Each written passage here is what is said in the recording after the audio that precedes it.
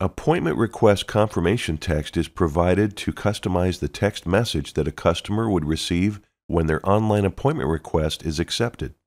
It is recommended that text messages be 160 characters or less to avoid being split into multiple messages. In addition to the text editor, cut, copy, paste, and spell check functions, this editor screen also includes the opportunity to include actual database fields to personalize the message.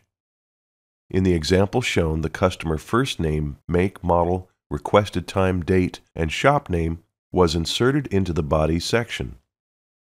To add a database field, highlight the field in the available parameters list on the right, and then use the appropriate double arrow button to copy it to the desired section.